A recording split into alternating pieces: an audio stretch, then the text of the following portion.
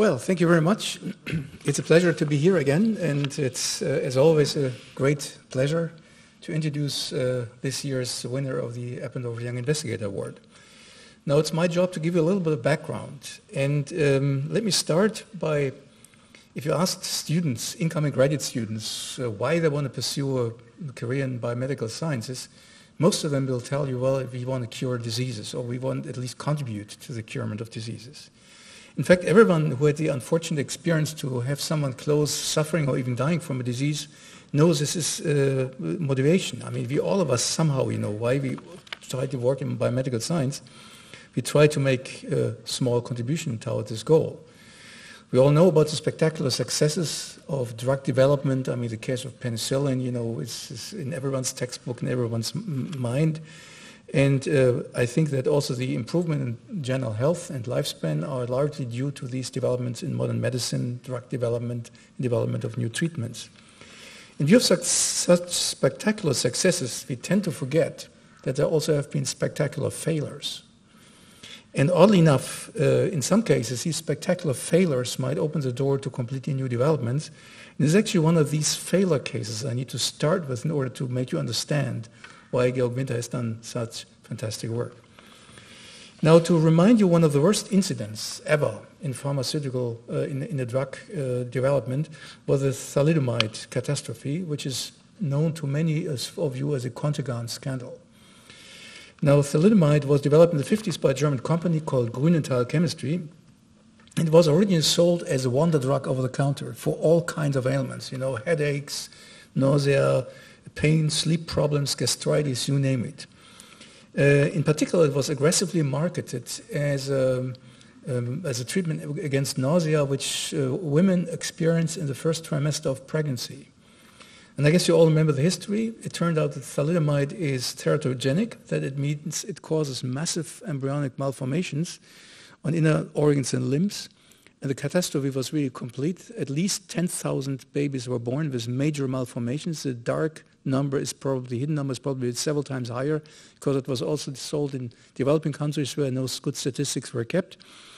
And more of half of them actually died, and many of them actually were living a life of severe disabilities. And and there are still thousands of them living in Germany right now. So I don't want to go into the history of these side effects, how this was dealt with, how the company and the governments dealt with this. There are still lawsuits ongoing, and I think you can all read it up in Wikipedia or some other media. What I would like to say that after this drug was actually burned. I mean, nobody wanted to look at this. No scientists worth his salt would ever touch it again. And it actually turned out that it took decades, and it was realized that, in fact, this drug, despite these horrible side effects, had actually some therapeutic use. And there was new research going up first somewhat hesitantly, but then it was actually becoming of increased intensity, because it turned out it was in fact effective against ailments as different as leprosy and also some types of tumors. Now, it was actually proven to be rather safe, provided obviously that it was absolutely made sure that no female taking the drug was actually having any chance to become pregnant during the treatment period, because these side effects were quite severe. Now, interestingly, despite the steep second career of this drug, as a therapeutic drug, its molecular mechanism of action remained elusive for many years. And you might say, well, wait a second. I mean, nowadays you could not develop a new drug where you don't know how it works. But I might remind you that, for instance, the case of aspirin, it was actually very effectively used. It took 70 years between introduction as a pharmaceutical agent until the molecular mechanism was identified. So this is not so uncommon. Now, interestingly, in the year 2010, a Japanese group actually, by doing standard biochemistry, uncovered the molecular target. Now, what is a molecular target? I have to admit, I never heard of this before. It's a protein called cereblon. Now, what is cereblon? Now, it's a unique substrate receptor of a ubiquitin E3 ligase complex. Now, that rings a bell among our biologists. It means that the drug binds to a molecular complex that mediates the destruction of specific target proteins. So how can this help in cancer treatment? It turned out that the drug does not inhibit cereblon, but it rather changes its substrate preference. So this is a very interesting case.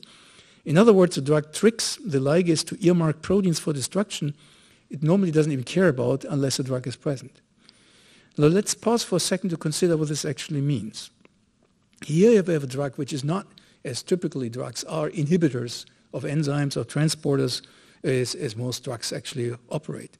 Rather, it redirects an endogenous pathway that is actually there for elimination of damaged proteins towards elimination of different proteins that are healthy. So by chance, these proteins happen to include proteins involved in disease progression.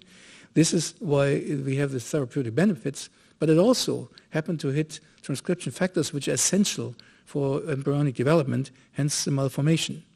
To put it more bluntly, thalidomide hijacks the cellular destruction machine and steers it towards other than its physiological targets. And I should say that this is actually in biology is not uncommon. Some of you might know that using the ubiquitin degradation system is also taken advantage of by certain viruses.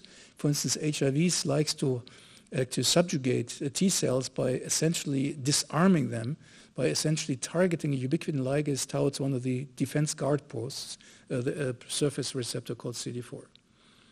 Now, in any case, the mechanism of thalidomide constitutes a novel principle of direct action, and these findings set the stage for the discovery of Georg, the winner of the Eppendorf Young Investigator Award of this year. Now, I leave it Georg to tell you more about it, but let me just give a little bit of background about this person. Now, Georg grew up in a small place in Lower Austria, close to the border to the Czech Republic. He then went to Vienna to the university for his university education, where he also remained for his PhD work that he already carried out at CeMM under the direction of Giulio Superdi-Forga. From the start, as he told me, he was fascinated by the question how small drugs work in biological systems. In particular, he was interested in molecules known for biological effects, but whose mechanism of actions weren't known.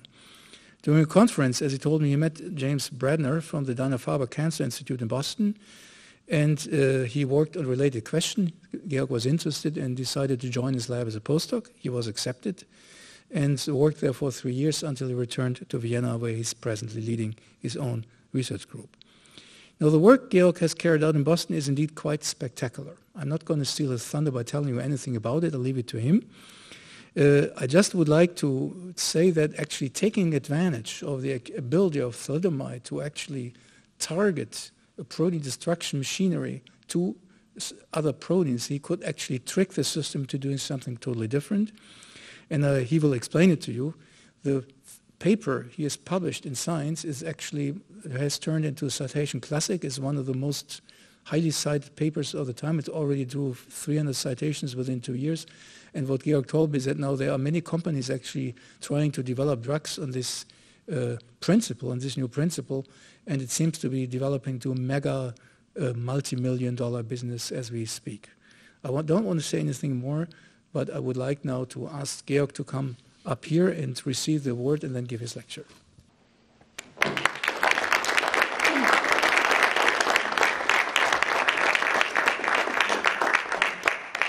So, let me see. The Eppendorf Young Investigator, the Eppendorf Award for Young European Investigators 2019 is awarded comes with a check of 20,000 euro. Is awarded to Dr. Georg Winter, Principal Investigator at CeMM Research Medical Center for Molecular Medicine at the Austrian Academy of Sciences, Vienna, Austria.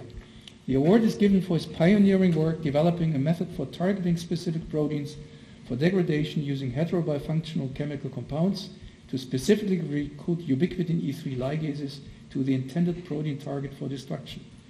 This powerful system enables targeting of previously undruggable targets and shows promise both in cells and in vivo in model system as an emerging therapy. His work has led to a fury of excitement across pharmaceutical companies and has resulted in several patents that holds promise to yield novel therapies for cancer and other diseases of unmet need. Congratulations, Georg. Thank you very much. Thank you.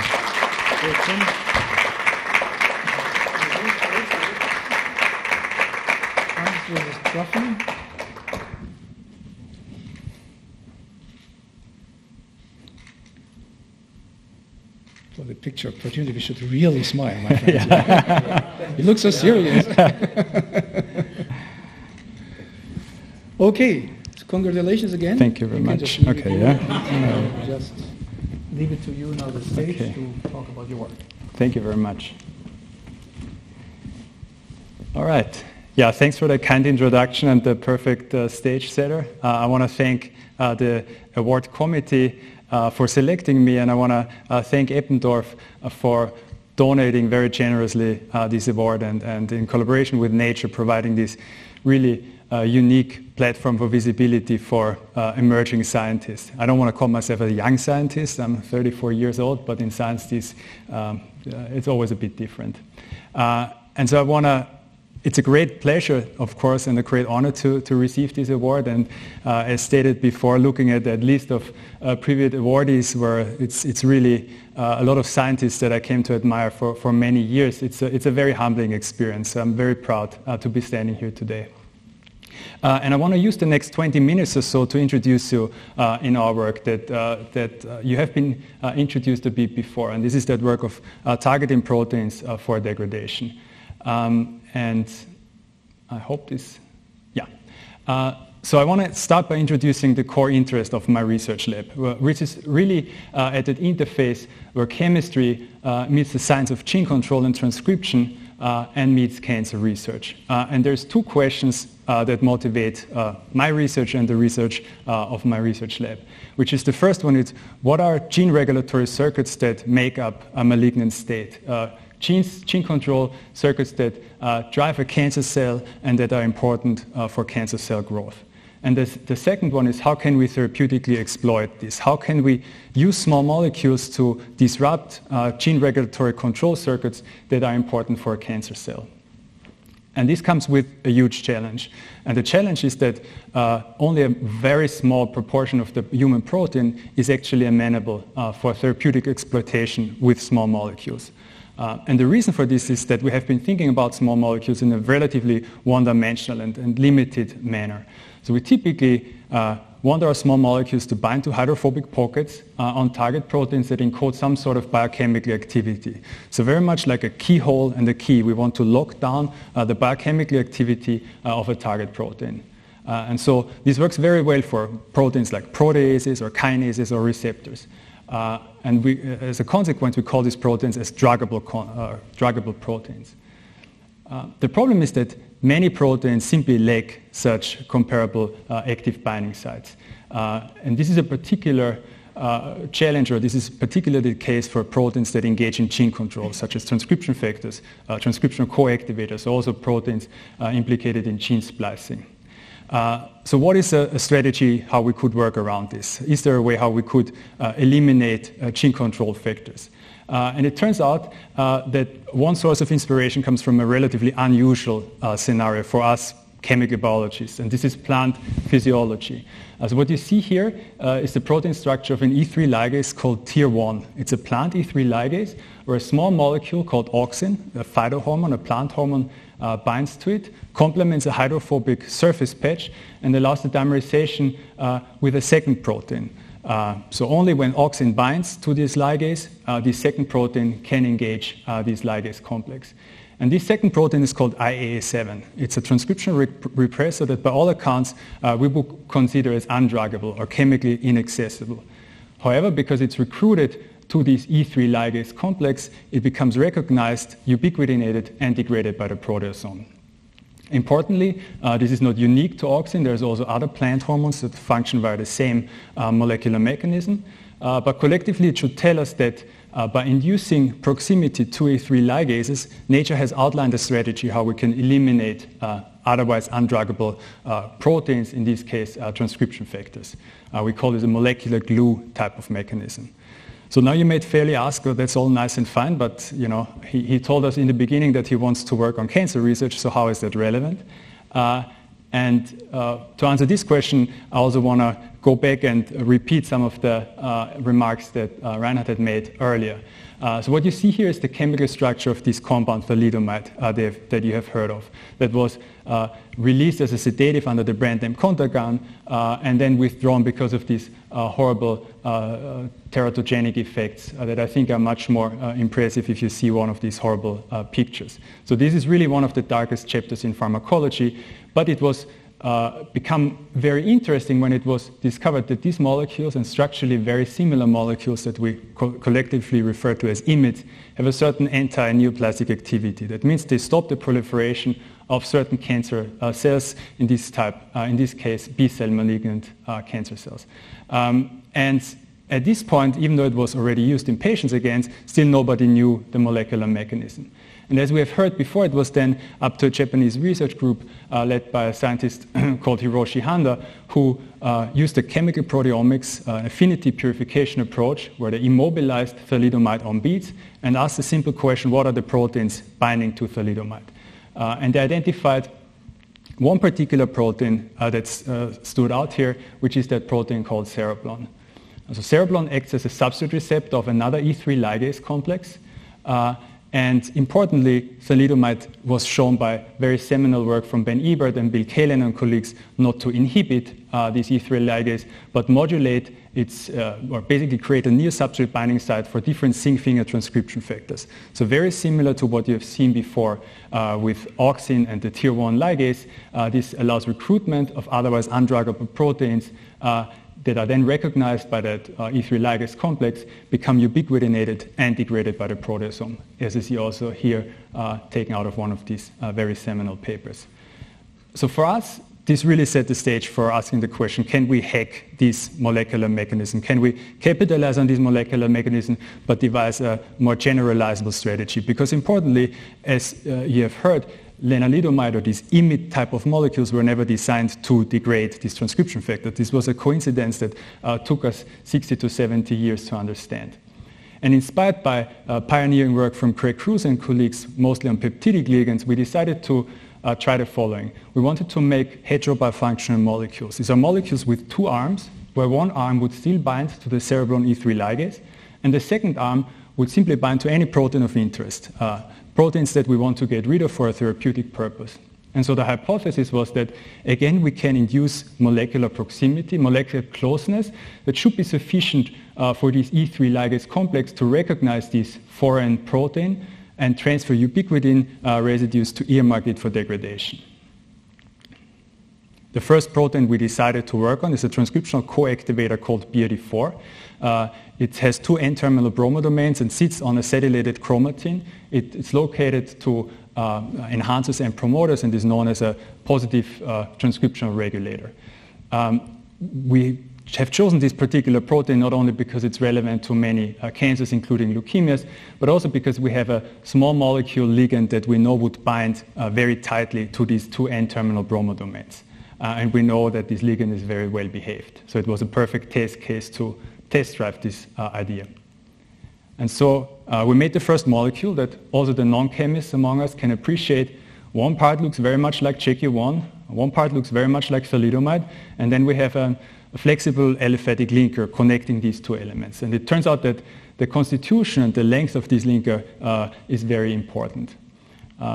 So then we asked the question, can we use this molecule to induce molecular proximity? And we did this by developing a recombinant binding assay where we would link recombinant BRD4 to beads, we would link recombinant cereblon to beads, and then we can measure molecular closeness simply by the emission of light. And that's what we did here, and what we observed is that with increasing concentration of our molecule DBAT1, we see an increase of signal, meaning we bring these two proteins together. There's a certain point where the system is saturated, meaning every protein has their own BET degrader and it outcompetes itself. And this is something very characteristic for the dynamics of ternary complex formation. We call this the hook effect. So it seems that we can induce proximity. We also solved the crystal structure of this compound DBAT1 with BRD4, and we realized that it binds to these bromodomains with a relatively conserved molecular recognition compared to the parental ligand JQ1. It became really interesting when we first tried this molecule in cells. So what you see here is treatment of a leukemia cell line with only 100 nanomolar, so this is a relatively low concentration of this heterobifunctional molecule. So there is no transfection, no other manipulation involved. We just add a drop of this drug into tissue culture media and see what happens. And what we have observed that already 2 hours after treatment, we could observe near complete degradation of this protein BRD4, as measured here by Western blot. it became even more interesting to us when we asked the question, would that work in an animal? Would that be in vivo compatible? And we did one experiment where we had tumor cells grown in a mouse, and we treated mice once with 50 milligrams per kilogram, which is also a relatively low concentration, took out the tumors a couple of hours later, and did immunohistochemistry. So we stained for protein abundance in those tumors, and brown staining would mean high levels of BRD4. So you see that these cancer cells are loaded with very high levels of BRD4. Only a couple of hours after treatment with our molecule, you see that BRD4 is significantly destabilized in those tumors, which went along with destabilization of CMYC, which is a transcriptional downstream target of BRD4, and also downregulation of this anti-proliferative marker Ki67. Importantly, if we continued treatment of these tumor-bearing mice with a molecule, we could show that we could attenuate tumor growth over time. So the next question we asked ourselves, how selective is this? Are we degrading just every other protein in the cell, and we just happen to look at BRD4, and so that's why we're getting excited about? And in order to answer that question, we decided to do quantitative mass spectrometry. So what you see here is treatment with this parental ligand, just a bromodomain inhibitor. Again, of an acute myeloid leukemia cell line for 2 hours. And with mass spectrometry, we can now measure and quantify more than 7,000 proteins in parallel. And when we do this, we only see 2 proteins that are somewhat destabilized. One protein is called CMYC, the other one is called PIM1, and for both of them, we know that these are transcriptional downstream consequences of degrading BRD4. If we do the same experiment with a BET degrader, we see these 2 transcriptional consequences, so indirect effects, but then we see BRD4, BRD3, and BRD2, which were exactly those proteins we knew from recombinant assays that our molecule would be binding to. So by that, we have established that it works in vivo and that it is also highly selective. Then it turned out that when you tell or when you want to convince an editor that you have invented a new generalizable method, that you actually need to show that it works for more than one target. So we could also show in our index paper that it works for another protein, a prolyl isomerase called FKBP12. And that was luckily sufficient for this first hurdle. I would still be careful calling this a generalizable approach, but luckily over the last couple of years, my previous lab, my own research lab, and many other colleagues in the field from academia and pharma have now shown that this approach works for many different proteins. So it's very fair to say at this point that conjugation to phthalamides is a generalizable solution to target protein degradation. One of the things I want to highlight now, some of these particularities of protein degradation. So we identified that when we tested a BET degrader and compared it to a BET inhibitor in different leukemia cellular models, that the degrader was always much more active, up to a factor of 100 times more potent than the inhibitor, which was kind of striking because in the end we perturbed the same protein, whether we inhibit it or whether we degrade it. In order to understand why this is, because BRD4 is a gene control factor, we decided to simply do spikely normalized RNA sequencing. So we just measured a normalized abundance of transcripts. And what turns out, or what we figured out by doing so, is that while when we treat cells with a BET inhibitor or BRD4 inhibitor, we change abundance of around 1,000 to 2,000 genes. When we do the same with the BET degrader, basically every transcript that we can measure is strongly downregulated. In order to understand how that works, we performed a ChIP-seq experiment for an elongating form of RNA polymerase II, the protein that synthesizes mRNAs. And what I've shown you here only on a one-gene basis, while there's many genes that simply don't care about treatment with that BET inhibitor, the same gene is completely eradicated for this elongating RNA polymerase. And again, to understand this mechanistically, we teamed up with Andreas Meyer, at this time a postdoc in Sterling Churchman's lab at Harvard Medical School, now a group leader at the MPI in Berlin, to perform a nascent sequencing approach called NetSeq that allowed us to sequence nascent RNA that emerges from the RNA polymerase enzyme. And what these two complicated plots should show you that we could measure for every gene in the genome how much polymerase sits at the beginning of the gene and how much polymerase is elongating through the gene, processively synthesizing the gene. And what you see here is that when we treat cells with this BET inhibitor, not much happens. if we do the same with the BET degrader, you see this entire cloud of genes tilting towards your upper left. And what this means is that at every single of those genes, polymerase fails to processively elongate. It just arrests at the beginning of the gene.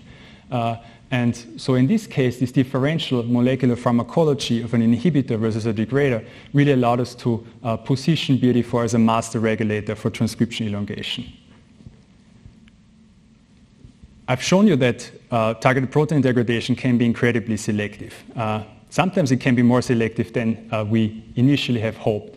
And so what I'm showing you here is a collaboration of my group with the lab of Nathaniel Gray, our former lab neighbors at the Dana-Farber, where what you see here is a crystal structure overlay of two kinases. One is called CDK4, one is called CDK6. They're very closely related homologs that within these kinase or ATP binding site have, I think, around 94 to 95% sequence identity. So largely speaking, those are identical kinases. And you see here a kinase inhibitor, which is clinically approved, called palbociclib, binding to this superimposition of both of these kinases. So because they are basically identical, you can imagine that it's very hard, and by very hard I basically mean impossible, to identify a small molecule inhibitor that would, for instance, only inhibit CDK6 while sparing CDK4. Then you might ask, why would I care? But what I can tell you is that CDK6, that many, for instance, acute leukemia cell lines are highly addicted to having CDK6 present, while they don't really care about having CDK4. So if we would have a medicine that would selectively inhibit 6 over 4, we could anticipate that we have a very large therapeutic window for those patients. And so we set out with Nathaniel and one of his talented postdocs, Bejan Zhang, to identify molecules that would selectively degrade one over the other. And we achieved this. So you see here this molecule called BSJ 03123. We didn't come up with a shorter nomenclature. And what these molecules can do is that it already at 50 nanomolar, it selectively destabilizes CDK6 while leaving the other homolog CDK4 unharmed. Again, we can play that trick with expression proteomics, where we don't only look at CDK4 and CDK6, but look at 7,000 or 8,000 proteins, quantify all of them, and see that in the entire proteome, the only protein that is destabilized is this target CDK6. So we achieved exquisite selectivity for this important cancer target. Asking why we see it, this selectivity, we developed a split nanoluciferase assay that works in intact cells and that allows us to measure whether our small molecule can induce closeness, again, between the E3 ligase cereblon and either CDK4 or CDK6. And when we ran this assay in a time-resolved manner, you can see that we can very successfully and rapidly, in a dose-dependent manner, induce the ternary complex formation between cereblon and CDK6, but we fail to do so with CDK4. So this suggests that there are some steric hindrances that prevent this ternary complex formation, and this is really the source for this selectivity. So when we compare targeted protein degradation to traditional perturbation strategies such as classic pharmacologic inhibition or genetic approaches, it really appears as if protein degradation combines the best of both worlds, because we still conserve many of these very favorable features of pharmacologic inhibition, such as dosage control. The more we add of the drug, the stronger the effect is, reversibility, or very fast kinetics. I've shown you that degradation can work within an hour or even faster. However, while pharmacologic inhibition only always targets the particular activity, for instance, we inhibit the kinase function of a kinase or the protease function of a protease, targeted protein degradation is much more closer to a genetic approach because we take out the entire protein. And so then you might ask, okay, that sounds great, but I don't have a chemist in the lab, or I don't work with chemists, so how can I take advantage of this? What can I do if I have no ligand? And in order to help you with this, we developed another approach that we call the degradation tag, or the D-tag approach, that is dependent on knock-in of a low molecular weight protein, again this FKBP protein, it's 12 kilodalton, that then we can do this either ectopically or endogenously with CRISPR, that then results in the expression of a fusion protein. And then we can use one single standardized ligand that doesn't bind to the protein, it just binds to the tag. And so we have control, again, chemical control over target protein abundance. And here you see just one Western blot experiment done by a student in my lab, where you see that when we treat these cells where a kinase called CDK6 has been tagged with this degradation tag, within 30 minutes we can observe near complete proteasomal degradation of this factor. The first time we used this DTAG approach to really study biology was when I had the pleasure working with a very talented PhD student still in my postdoc lab. His name is Michael Earp, who since then went on to actually already lead his own group at the Scripps Institute in San Diego. And we wanted to understand why certain acute leukemia cells are dependent on another gene control factor called ENL. And using the DTAG approach, we found that ENL binds almost over the entire genome, but it binds at certain key spots with a very high concentration. And all of these key spots are transcription factors such as MYB, such as c-MYC or HOX genes that are very vital to the proliferation of leukemia cells. And as you could maybe imagine, once we degraded ENL and measured global gene expression, we saw exactly those very essential transcriptional regulators being downregulated. So in summary, I hope I could show you that targeted protein degradation is really an all-chemical and generalizable solution. It's a very potent mechanism, and I didn't have time to go into this.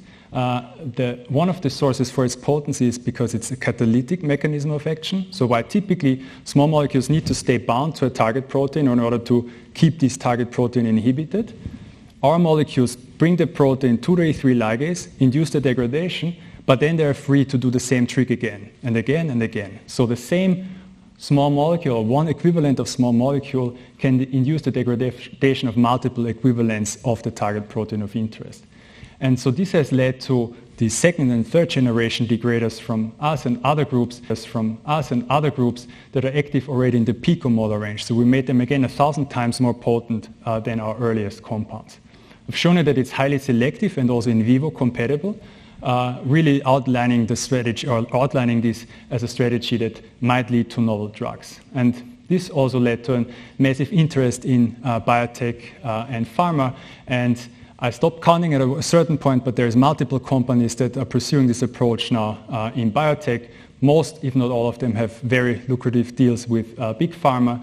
C4 Therapeutics was the company that got spun out of our work in Jay Bradner's lab at the Dana-Farber.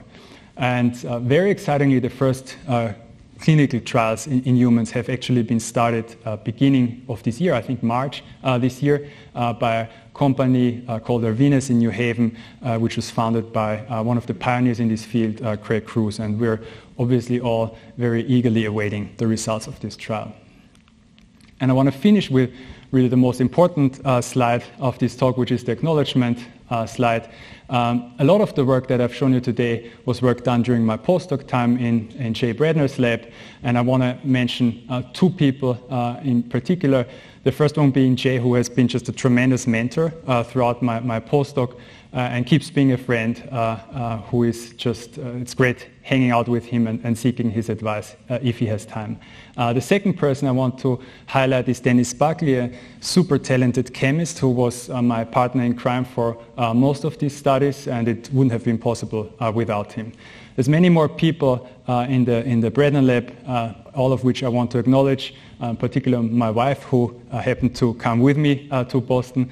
And then there's key collaborators throughout the years. And then also very importantly, I want to feature students and postdocs in my own research lab, now at the Center of Molecular Medicine.